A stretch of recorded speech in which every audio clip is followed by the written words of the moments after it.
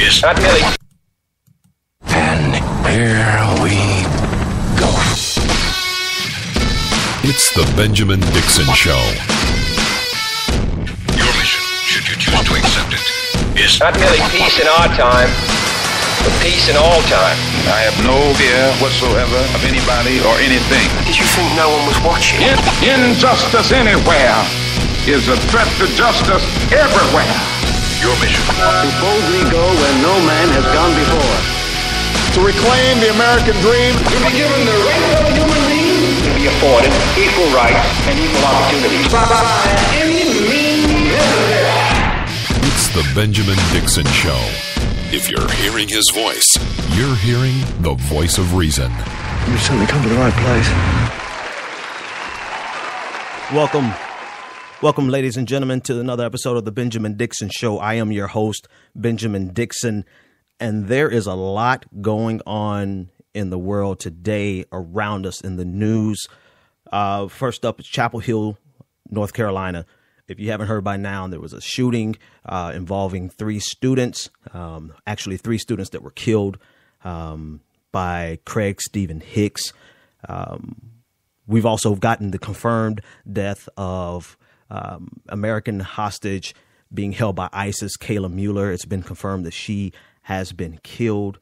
And in other news, New York prosecutors have indicted rookie cop in the killing of Akai Gurley. And three men in Mississippi have been sentenced for the killing of James Craig Anderson back in 2011. I don't know if you remember that story, but I remember that well. So there's a lot going on in the news. And at the bottom of the totem pole, this isn't, major news for a lot of people. But if you're a fan of political satire, you've heard by now that Jon Stewart is leaving The Daily Show. And maybe that's not headline news, but that is something significant for those of us who are fans of political satire and just politics in the news. It's going to be a pretty big deal going on in the future. So there's a lot going on. I want to jump in right away with the killings in Chapel Hill, North Carolina. Very sad story. Let me just play you this clip. What's going on?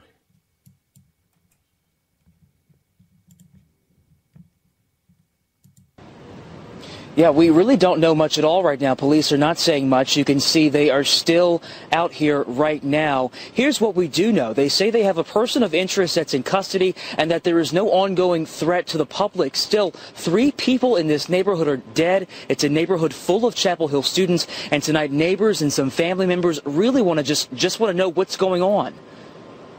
So what's going on is it's actually breaking news in the sense of nobody reported on this yesterday.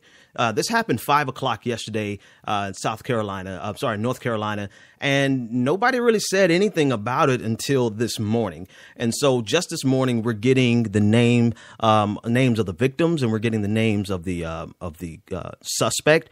The name of the suspect is Craig Stephen Hicks, and he's alleged to have killed 3 Muslim students. Now, on the surface, it immediately looks like it could have been a hate crime. We don't know. Some reports are saying that it was over a dispute over parking. And here's the problem I have with that. Okay. I understand road rage. I understand getting so furious about something minute, something that happens that just kind of takes you over the top. But that's 3 people. You can't excuse any number of people being killed. You can't excuse murder at all, right? But if this was like a spontaneous thing and he just lost control, I can see you losing control over one person. But then to turn and kill and shoot another person, female, and then to kill a third person, there is something going on more here than just the dispute over a parking space. Now, we don't know. There's still at the very beginning of the investigation, and I'm sure we'll find out more today. But what we do know about Craig Stephen Hicks, if you go to his Facebook page, you will see that he is a staunch atheist, a proud atheist, and he has spoken out against every religion, especially Islam. And so not prosecutors, but the police are currently looking to see if this was, if there was a hate crime, if it was hate motivated. And that puts an interesting spin on it, in my honest opinion. It puts an interesting spin on it because you don't really hear often of extreme atheists who are out killing people because of their beliefs.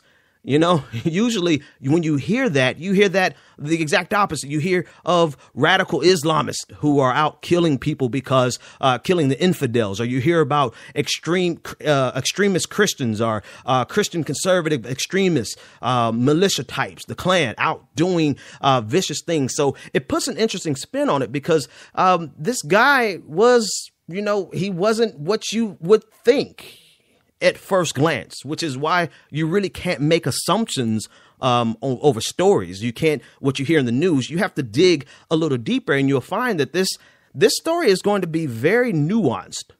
This is not going to be an open and shut case where you can just dismiss this guy as some crazy conservative redneck from North Carolina out to kill Muslims, because that's not what he was. He was actually progressive in his politics, from what we can gather off his Facebook page. He was actually he wasn't a Christian. He was an atheist. I mean, so it puts an interesting spin on it because a lot of times you don't hear about atheists doing these types of things. And I'll talk about that more. Another thing that was interesting was already Richard Dawkins. I don't know if you know Richard Dawkins, but he's an outspoken, in many respects, what people consider to be one of the leaders in the atheist, and I can't say atheistic movement because there's not really a movement that I know of. But he's he's outspoken, and a lot of times it's just the people with the biggest mouth who becomes your spokesperson.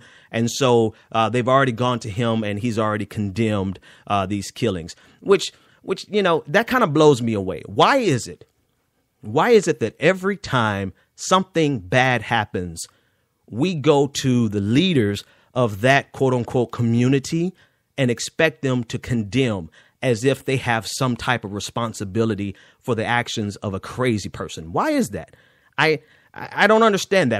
That always gets on my nerves. Every time somebody out of the black community does something crazy, they run and see what Al Sharpton has to say about it. And not that he's the leader of the black community, but like I said, those with the biggest mouth are sometimes automatically seen as your leader, right? Let someone from the Islamic community do something crazy, then we're all of a sudden looking for an Islamic leader to condemn it. Why is it that we look for other people to try to hold them on the carpet for something somebody crazy did?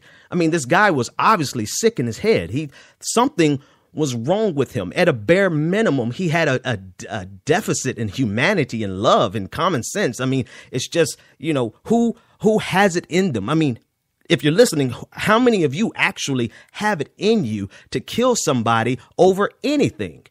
So we look to people and we play politics with every single situation. And I think that's kind of the thing with Richard Dawkins having to apologize. You know, I'm no Richard Dawkins fan. You may not even know who he is, but I know who he is, and I'm not a fan. He actually gets on my nerves quite often. But to have him have to apologize for something a psycho did is just as ridiculous. I get just as frustrated about that as if somebody looked to Al Sharpton to apologize for something a black guy did. You know, that's ridiculous. That's silly. That's foolishness. But it speaks to a larger issue in our political landscape. It speaks to a larger issue in our society where we are looking for somebody. We're looking for an opportunity to flip a situation, no matter how tragic it is. We want to flip it politically, and we want to extract political concessions because of some psycho. But the truth of the matter is, there are crazy people out there.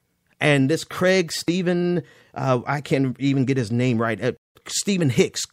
Hicks, he's obviously, if this pans out to be what we think it is, he's obviously just lost his mind. And in the course of him losing his mind, 3 people have lost their lives. 3 people, a young man, his wife, they just got married in December, and his sister, his wife's sister, all of them under the age of 23.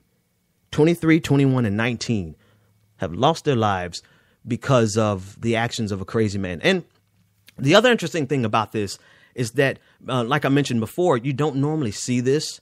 And a lot of times people look, you don't normally see this coming from, quote unquote, atheists. You see this coming from, religious extremists. We think of extremism and we try to make it a religious thing.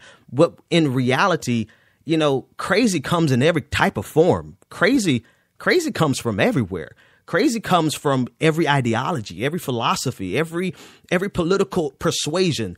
People can be crazy. Humans can be not even human, subhuman, animals, barbaric. And so we have to stop looking, in my opinion, and this is my bully pulpit. You tuned into my bully pulpit. We have to stop looking for categorical condemnation. We have to stop trying to blame an entire group of people for the problems that we see, especially when they're based on the actions of individuals. Yeah, there are, quote unquote, a lot of extremists, but they're extremists in every single camp, which is why it makes sense to me. It makes sense to me that we don't ostracize or we don't isolate a group and try to make them all look like they are the only bad people in the world. Because if we don't look inside of our own group, we'll realize that we have some crazies too. If you know me for any time, you know my background. I am a Christian. That's me. I grew up. I believe it. That's me. I live it. The best I can. I have some proclivities. I might, if you listen any amount of time, I might slip up and say something. I have my problems, but that's besides the point. The point is this. I cannot look at another group and say that group is the problem. I have to look at the individual who did it and say, that is the problem. The individual is the problem. But the overall diagnosis, the symptoms, it's not the religion. It's not the philosophy. It's not the political persuasion that's the problem. The problem is the deficit in love and in humanity and the basic humanity. Because how else can you explain some of the things that are happening? I mean, people literally. And later on, I'm going to discuss the issue in Mississippi. The three guys, 2 girls from Mississippi left the party and said, let's go find a nigger to kill. Now, your gut reflex would be, oh, that's Mississippi. But no, that's not Mississippi. Your gut reflex would be, oh, that's Southerners. No. That's not Southerners. I grew up in Mississippi. I know plenty of good Southerners. The problem, you can't put a category on the problem except for this. The problem is a deficit in humanity and basic concern and empathy. The people who do these types of things, they're less than human. The people who hurt others and find pleasure, the sadistic mentality, that's not, you can't pin that on a religion. And there's so many places I want to go with this. There's a whole lot that we're just getting started. There's a lot that I have to say about this because it crosses every ideology. There's a lot I have to say about this because it goes straight into our political issues of today. There's a reason why, there is a reason why President Obama will not call them radical Islamists. And you may not agree with that reason. But there's a legitimate reason because, should I go into this right now? Okay, I'm going to go into this right now. The funniest thing is when you see the intersection of ideologies. What do you mean by that? Good question. I'm glad you asked. What I mean by that is when you see people who normally are at odds with each other, completely against each other, and you see them crossing ideologies at a point where they agree on something. That's the funniest thing to watch. For instance, you have far-right evangelical Christians who view Islam as a threat. They view Islam as, for lack of a better word, they view them as an enemy. And they are angry because President Obama will not label it radical Islam. On the flip side, you have far left liberals who often are atheists, who also see Islam as a threat. And they are also upset with the fact that President Obama won't call it radical Islam. You know, so you have these two extreme polar opposites that normally disagree on every single thing. And the funniest thing is watching their heads explode when Mike Huckabee realizes he agrees with Bill Maher on something. You know, that's the funniest thing in the world, because there's a saying, there's actually not a saying, there's a political theory called the horseshoe theory, meaning the background of it is that people on the opposite end, the far left and the far right, we think of them as being complete opposites. But on certain issues, we find out the people on the far left and on the far right have more in common than the rest of us in the middle. Thus, the horseshoe. You take a line, you know, I don't know if you can see it. You take a line and you bend that line and you get a horseshoe. So you have people on two extremes who are now in agreement with something. And now all of them are looking at President Obama. I'm going to bring this back. Just stay with me. All of them are upset with President Obama because he won't call it radical Islam. But why should he call it radical Islam when it's going to take effect? The people in the Middle East. People in the Middle East, Middle Eastern leaders have asked the United States, they have asked us to not call it radical Islam. Why? Because they realize this. In order for them to defeat ISIS, they need Muslim nations. They need to win the hearts and keep the hearts and the minds of the Muslim people. And so if you call it radical Islam, all of a sudden you have isolated and you have targeted an entire faith. And I know there's those who are saying, yes, it's the entire faith. Islam is the problem. Yeah. But look at this. Today, in Chapel Hill, it wasn't a religion that killed these three Muslims. It was it wasn't a particular ideology that killed these three Muslim students. It was a guy who had no humanity in him. And so we can't isolate an entire group and say that group is the problem because we need them. Maybe I stretched you out too far. Maybe you can't follow that logic. But for me, it makes perfect sense. Why would we do something to offend the very people that we need to be fighting alongside us? And while while people are out here losing their minds, oh, he's not calling it radical Islam. For good reason. Because we cannot isolate the people that we need to fight the fights that we need to fight. But because of your proclivities and your hatred for Islam, whether you are a radical Christian or whether you are extreme liberal and you want to call it like it is, it's radical Islam, because we're not giving you your fix and catering to your proclivities. Now, the president isn't doing his job. Come on. No, he's doing his job by maintaining a coalition and realizing this simple fact. Come full circle, and I'm going to leave you alone. This simple fact is that we cannot look at an entire group of people and say they are the problem. The Islamic faith is not responsible for ISIS. ISIS is responsible for ISIS. Atheists are not responsible for Craig Hicks. Hicks is responsible for Hicks. And that's the whole point. The whole point is we have to stop looking at these categorical things, trying to make it seem like everybody has to answer for this. Listen, we're going to take a break and we'll be right back after this.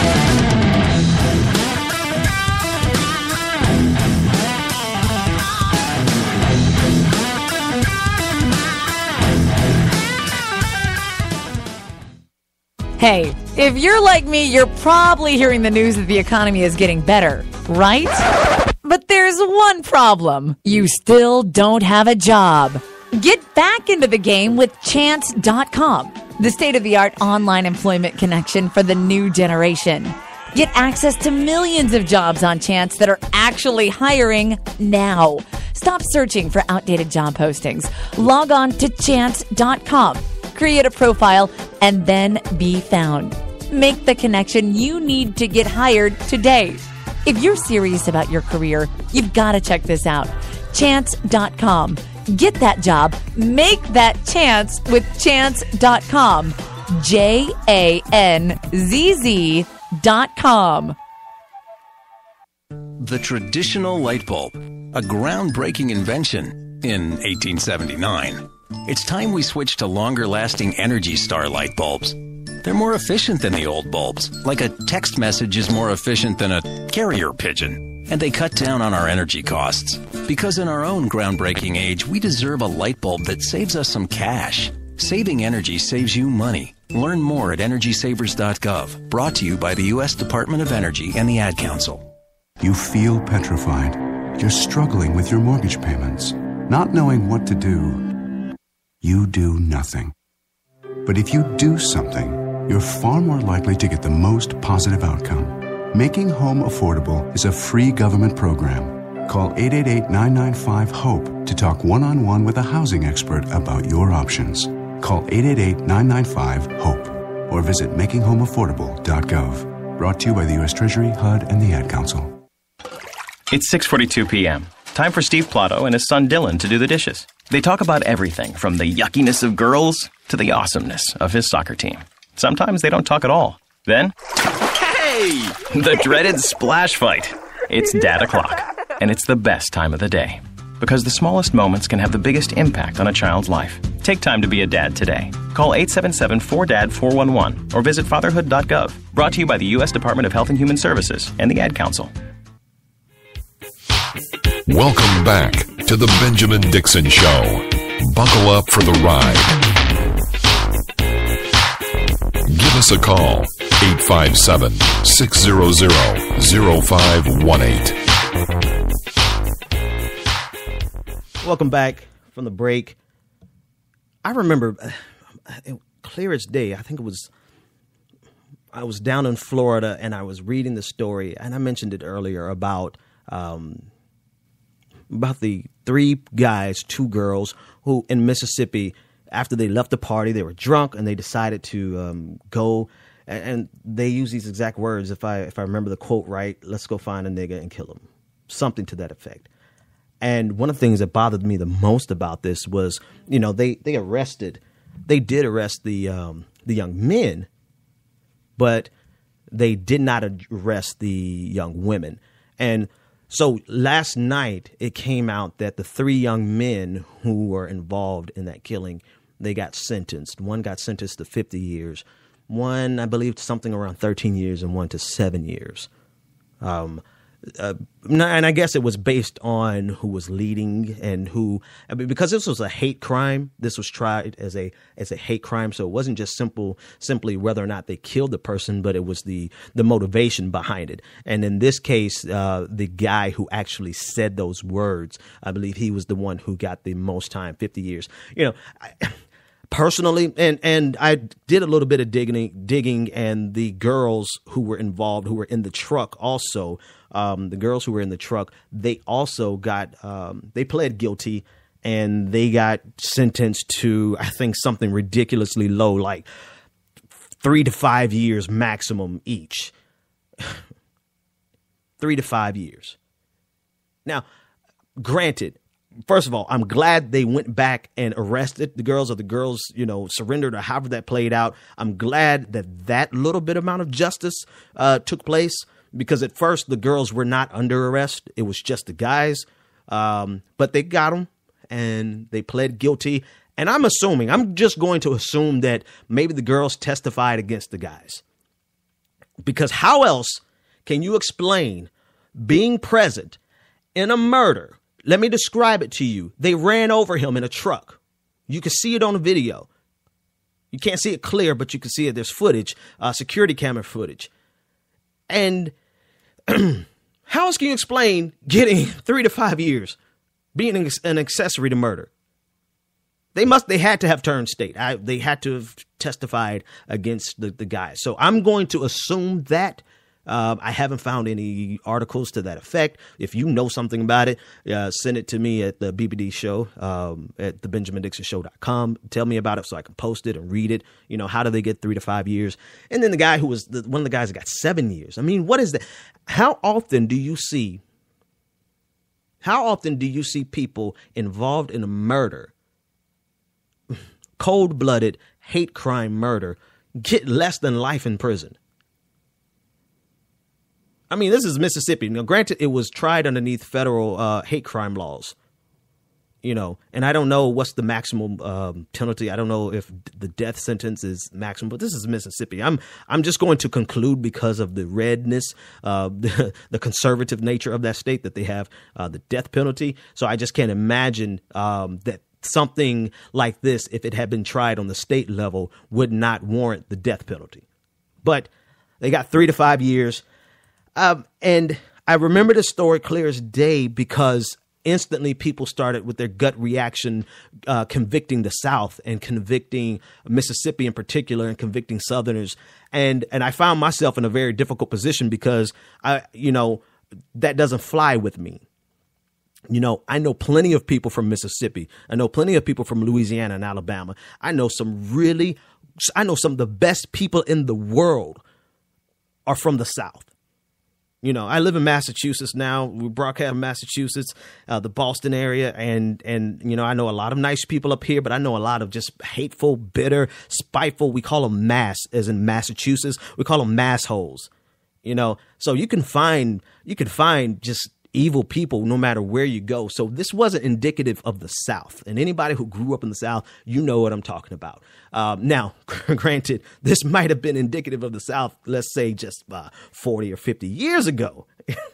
You know, that was a different time. But, you know, I grew up in the 80s where it was okay to have white friends and where it was okay to have interracial dating. You know, it was, when I say okay, it was better. It wasn't what it was back in the 60s when they would straight lynch you over some things like that. So, yes, they have a past, but what I say, I found myself in a difficult spot because here I am defending Mississippi against people who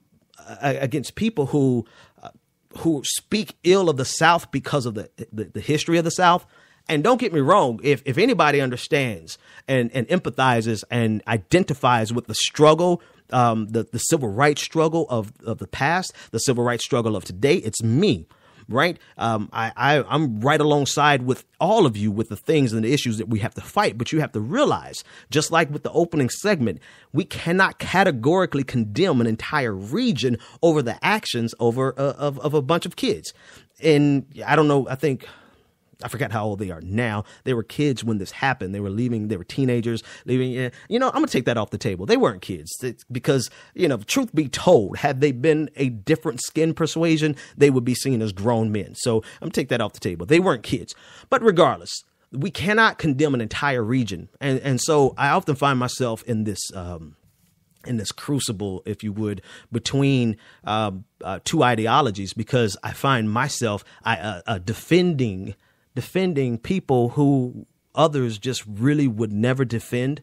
You know, people want to condemn Southerners. Well, you can't do that on my show. You can call in, you could try it. It would be fun. You know, we'd have a good time. But, you know, you're going to have to speak specifically to the problem, not categorically and try to just condemn everybody, because I can do that to you. You know, it could be done to me. Look at the guy in New York, the New York guy who killed the 2 police officers. You know, they tried desperately to pin that on the entire Black Lives Movement. That's what they wanted more than anything else. Thankfully, we're hip to that game. We know that political maneuver. But my thing is this. If we know the actions of how other people fight, right? We know the illogical statements and the illogical conclusions, right? Why would we engage in the same exact thing? For instance, if we know, and we always talk about Fox News, if we know Fox News is just a straight propaganda machine, why would we allow ourselves to become a propaganda machine just because they are? So we can't engage in the same type of tactics that other people do simply because they're doing it. We have to have a better stand. We have to be better than that. And so when I look at this case, you know, I'm glad that there was some type of semblance of justice, some type. You know, it's disappointing that these kids, these guys, these grown people, these hate-filled monsters, if you want to call them little anything, call them little devils, you know, who went out intentionally to kill a black man. I'm glad we got a semblance of justice because they will go to jail. But I'm highly disappointed in the fact that half of them, you know, more than half of them, 3 of the 5 are going to spend less time in jail than some of you listening are going to spend in college. So anyway, somebody help me out with that. Find me some information as far as why the girls weren't charged or didn't get more time. You can post it on the Facebook page. I don't have all the information, but like I said, we got a little bit of justice. In other news, good old Speaker Boehner. You know what? Let me not tell you what he said. I want you to just listen to what he said. The House did its job. We won the fight to fund the Department of Homeland Security and to stop the president's unconstitutional actions. Now it's time for the Senate to do their work. You know, in a gift shop out here, they've got these little booklets on how a bill becomes a law, right? The House has done its job. Why don't you go ask the Senate Democrats when they're going to get off their ass and do something? This is Speaker Boehner. Speaker Boehner is saying, John Boehner is saying, when will the Senate Democrats get off their ass and do something? Now, if you're not up to date, let me give you the 30-second version of what's going on. We're trying to get funding for the Department of Homeland Security, right? Funding is getting ready to run out. All right. A political move by the Republican Democrats, by the Republican Senate and congressmen. They are trying to stuff inside of this funding bill for the Homeland Security. They're trying to stuff in it provisions to gut President Obama's actions on immigration.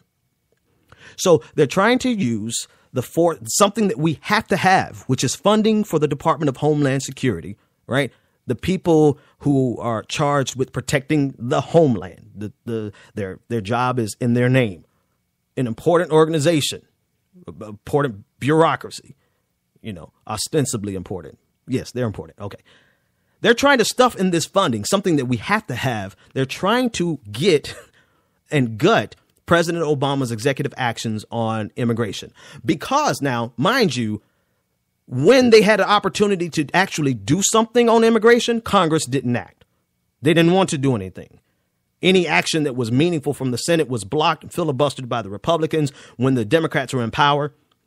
And now that the Democrats are not in power, they're using the filibuster to hold up, or they're threatening the filibuster to hold this up, right?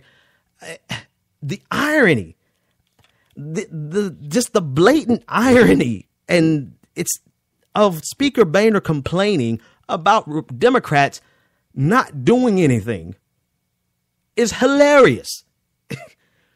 Because between 2009 and 2015, just now, Senate Republicans filibustered and blocked every meaningful piece of legislation that we tried to get out of Congress. Listen. Not once, we're not talking about a few times. We're talking about hundreds of times every single year. They blocked meaningful legislation, things that mattered. And now, you know, Boehner gets in his press conference a few minutes ago and, you know, with his little glib, pious look on his face, like he actually did something, wants to complain about the fact that Democrats aren't doing anything.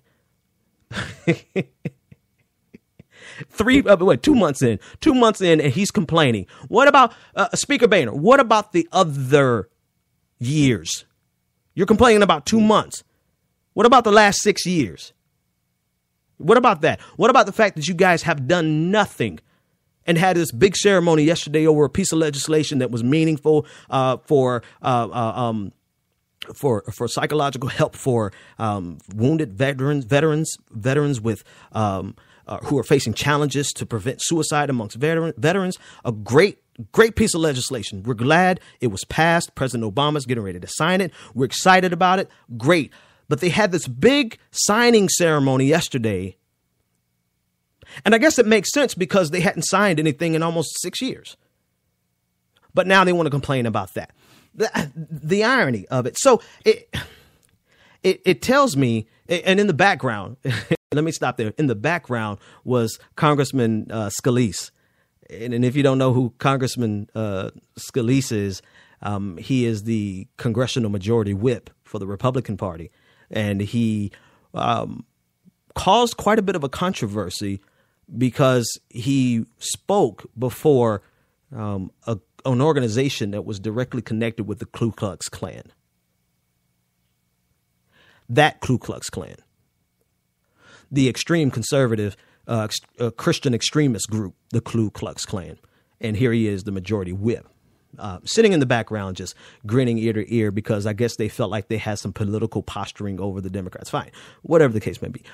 But here's my thing.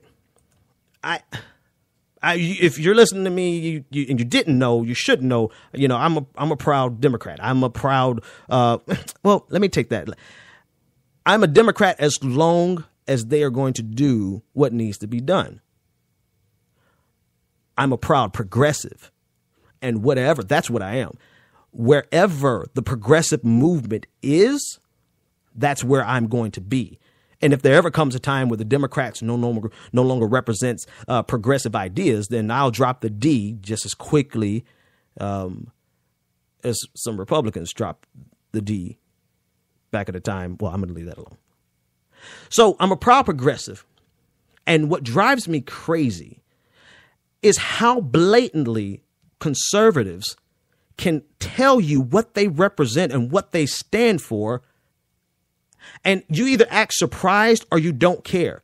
For instance, Jeb Bush just hired and subsequently fired a guy who openly on Twitter, because Twitter is public, openly called women whores and talked about Halloween giving ugly whores the opportunity to dress up, or some type of just deeply offensive, ridiculously hateful towards women rhetoric that he posted on his page in his Twitter feed.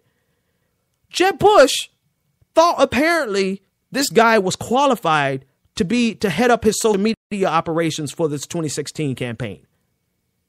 Like, where, and it's not that Jeb Bush didn't know about these things, because he asked the young man, I can't pronounce his last name, he asked him to go back and delete those old tweets. So he was fully aware of what was going on. He was fully aware of what this guy said, but he thought it was okay to hire him anyway.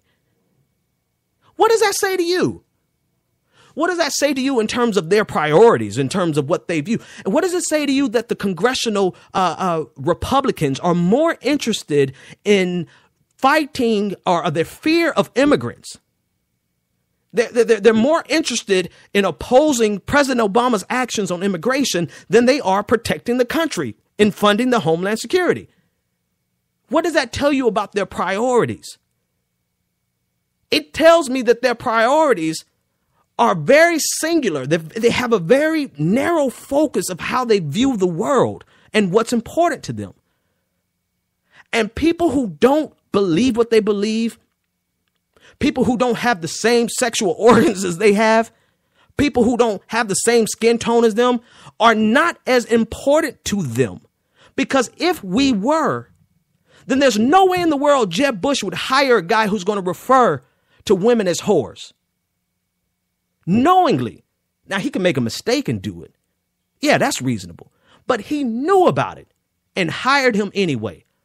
And the only reason he fired him was because Twitter went up in an uproar.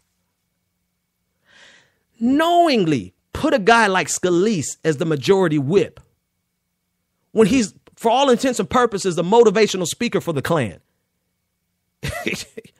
You know, knowingly putting the nation at risk, putting the Department of Homeland Security at risk of losing funding for sake of opposing Obama's immigration policies or executive orders.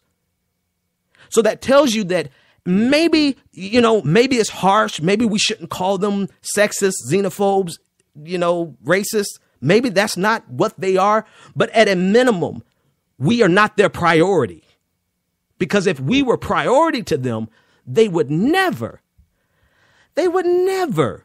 put certain people in positions of authority to represent their party.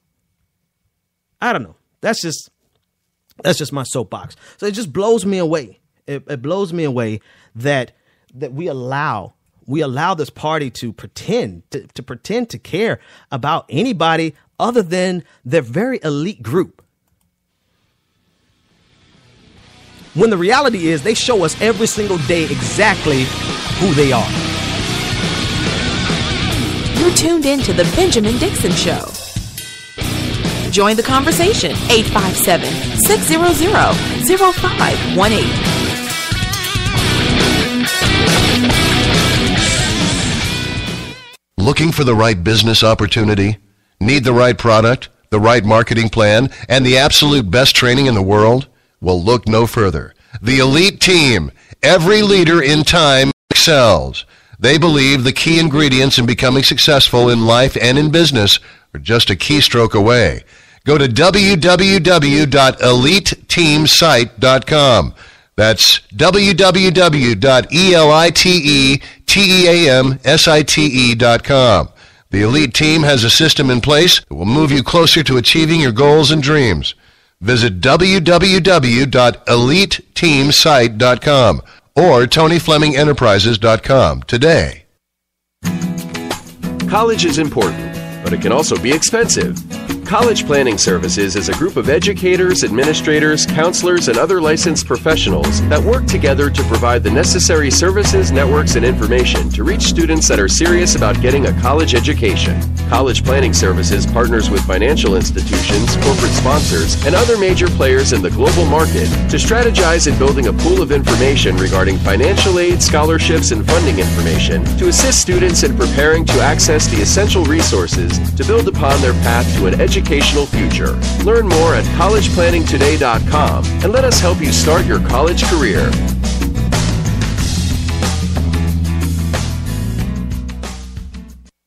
Do you want to take your business to the next level? Ultimate Business Solutions provides the support you need to increase your customer base and sell more products and services online. Specializing in graphic arts, web development, and internet marketing, Ultimate Business Solutions creates the face of your business. If you're looking for a custom logo, dynamic website, or popping marketing material, call Ultimate Business Solutions today at 404-704-2197 or visit www.ultimatebizsolutions.com. Ultimate Business Solutions. Let us create your future. Do you have tax issues, owe back taxes, or need tax relief? Contact L&B Tax Service today. L&B offers you over 15 years of expertise and first-class tax service for individuals, professionals, and business owners. With nationwide service, you can easily find a location near you. Contact one of our tax professionals through our website, lbtaxservice.com. That's www.lbtaxservice.com. L&B Tax Service Incorporated. Tax professionals that you can trust. You've tuned in to The Benjamin Dixon Show. Hey, no, hey, welcome back. Welcome back to The Benjamin Dixon Show. I'm your host, Benjamin Dixon. One of my producer came in during the break, and you might have heard it. I don't know. We're still figuring this thing out here. And he brought to my attention that the CTO, Jeb Bush's CTO, actually was not fired. He resigned from that position, and I think they have moved him into a different position. And so that's interesting to know. So it's not, and Jeb Bush, of course, made him apologize. And then somebody else commented in Facebook and said that, this happened 6 years ago. This happened 6 years ago, so he was just a kid when he said these things. Yeah, he was. You know what? Part of me wants to have empathy for that, because, maybe if Twitter was around when I was his age, I would have done something stupid like that. But then again, it just speaks to the character of the person. It speaks to their starting point.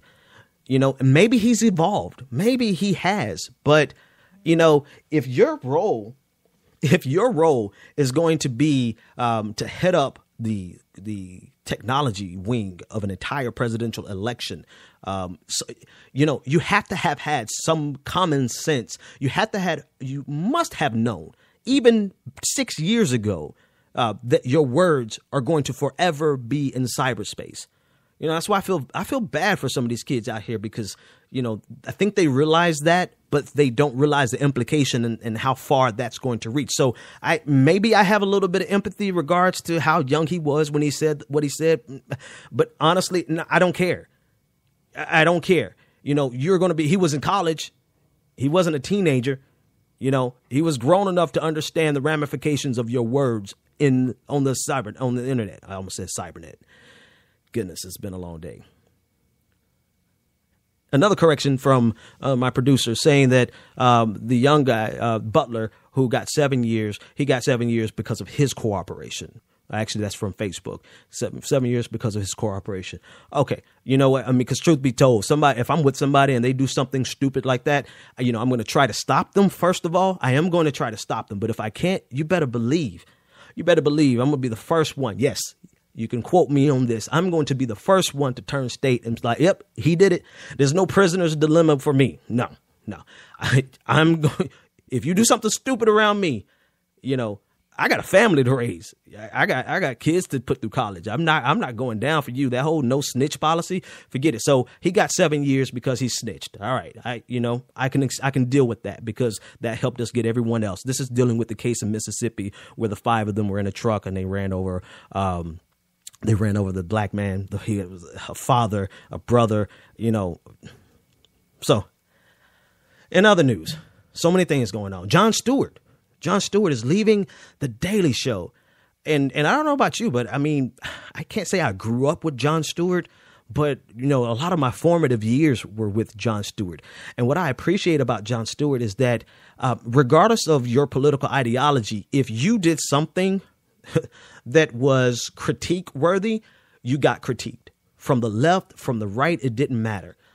And in terms of just society, the broader society, it reminds me of this idea in literature, and probably very true in history, that it was the court jester who always had the ability to tell the king the truth because he told it through a joke and through laughter.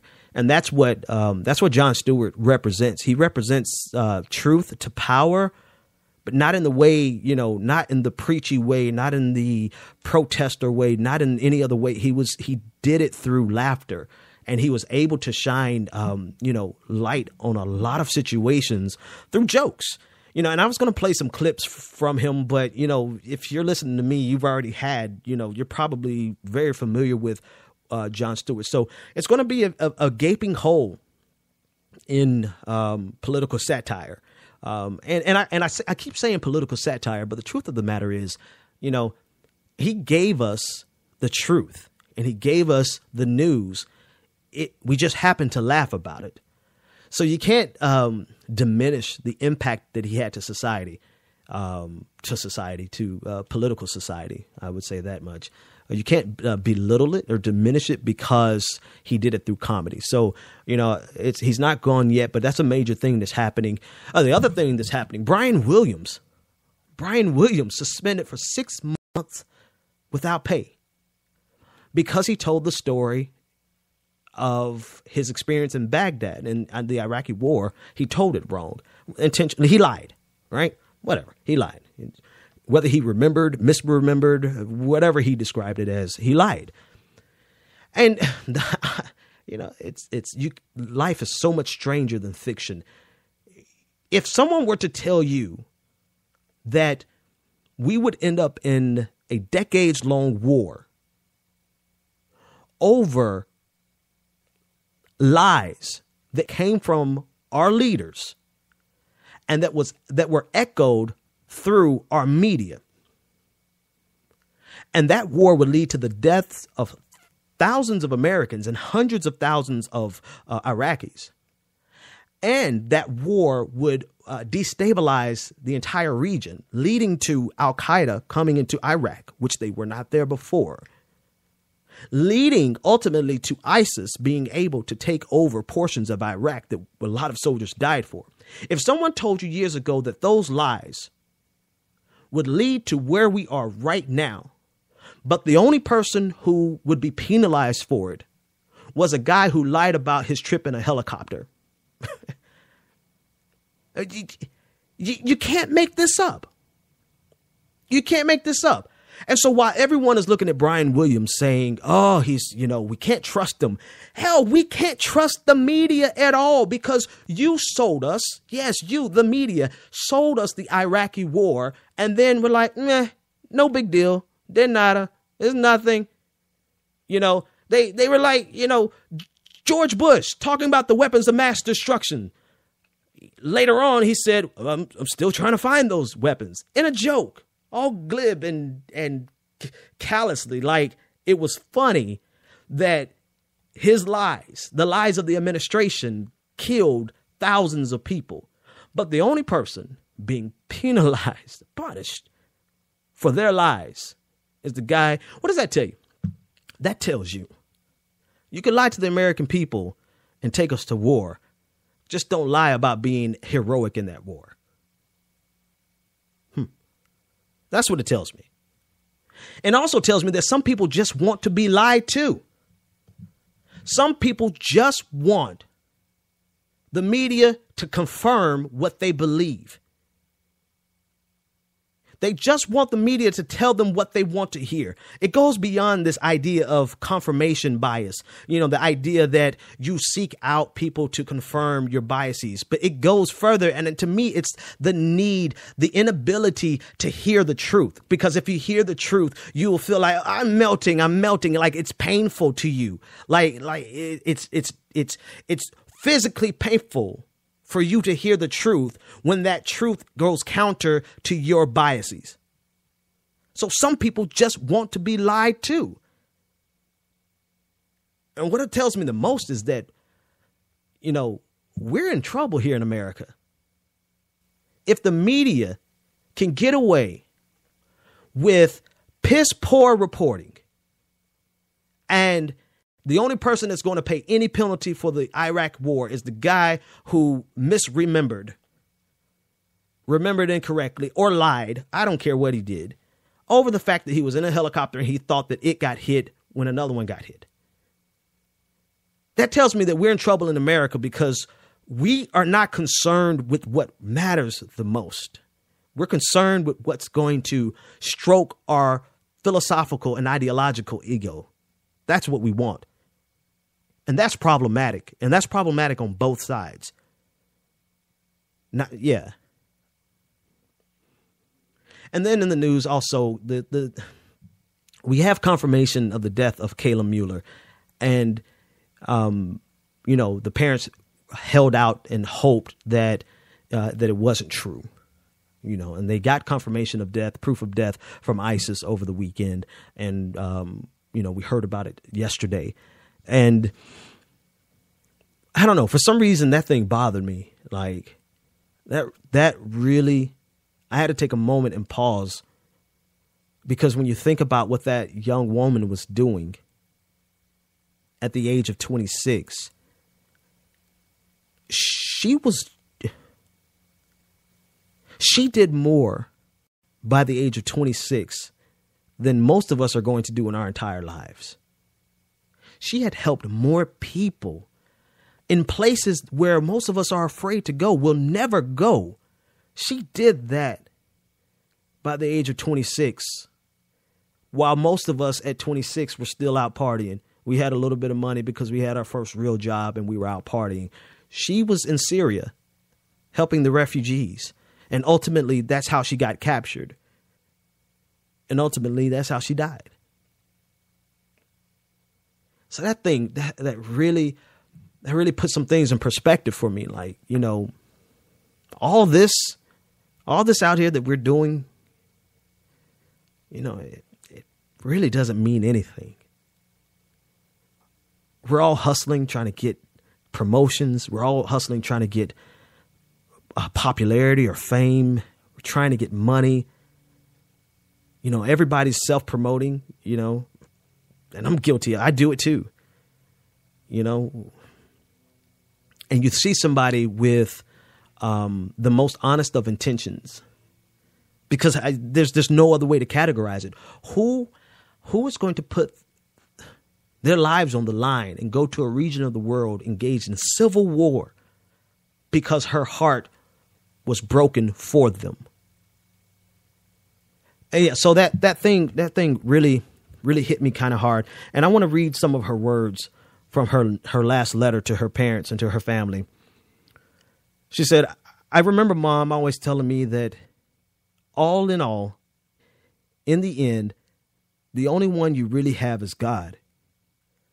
I have come to a place and experience where, in every sense of the word, I have surrendered myself to our Creator because literally there was no one else.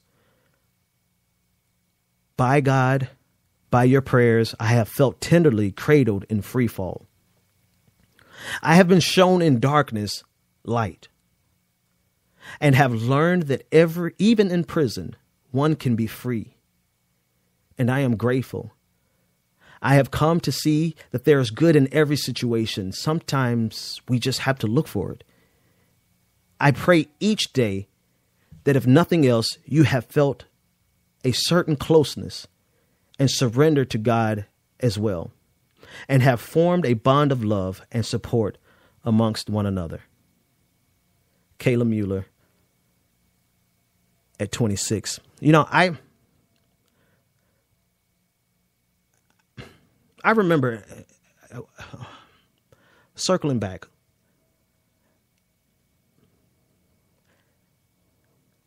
it's not an ideology, a philosophy. It's not a political party. It's not a religion, or it's not the lack of religion that can ever be categorically condemned as the problem. Because here, this beautiful young girl, woman, 26, you know, in the heat of being captured and held prisoner by one of the worst terrorist organizations we've ever seen, she still held on to her faith, and she still managed to encourage others. And so we cannot look at another group and say that group is the problem. And by group, I mean a religion. By group, I mean particular ideologies. We have to look at those who abuse the faith, that religion, that ideology, that political party identification. And we have to stop wasting time trying to point fingers at other people and say, you're the problem. No, because if we look inside of ourselves and look inside of those who we agree with whom we agree, we'll realize that some of the problem lies on our backs. Some of the problem lies inside of our affiliations. Some of the problems, there are people who are Christian. There are people who go to churches that are just like me, who are evil. There are people who go to mosque that are evil. There are people who go to synagogues that are evil. And there are people who sit at home and go nowhere who are evil. But like Kayla showed us, there are those in every ideology who represent the best of humanity. There are those who show us the best that humanity has to offer from every religion, from every ideology, from every political persuasion. I don't care what you believe. Who are you inside? I don't care that you don't believe.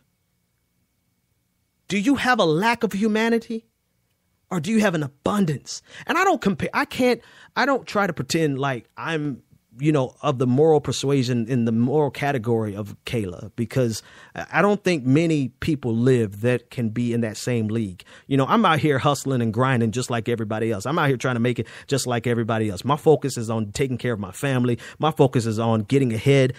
I don't have the moral character that she had to sacrifice everything to go on the opposite side of the world to take care of people that she never even knew. I don't pretend to be in the same moral league. But what I do know is that I don't care if you're Muslim, I don't care if you're Christian, I don't care if you're Jewish, agnostic, atheist, conservative, liberal. I don't care who you are. It's what you are inside that matters the most. And Kayla showed us that faith is not the worst thing in the world. Faith is not the enemy. The enemies are people who do not have that humanity, who do not have that basic concern and love and empathy for their neighbor, for their brother, for their sister, for a stranger. That's the problem. People who can abuse their beliefs, people who can abuse religion, even atheism has now been abused in a sense. I know historically, but now we have an example. Unfortunately, we have an example of where even those who don't believe in religion can act in ways that are less than human, barbaric, savage. So what's the point? Let me get off my soapbox. The point is this. We're all guilty.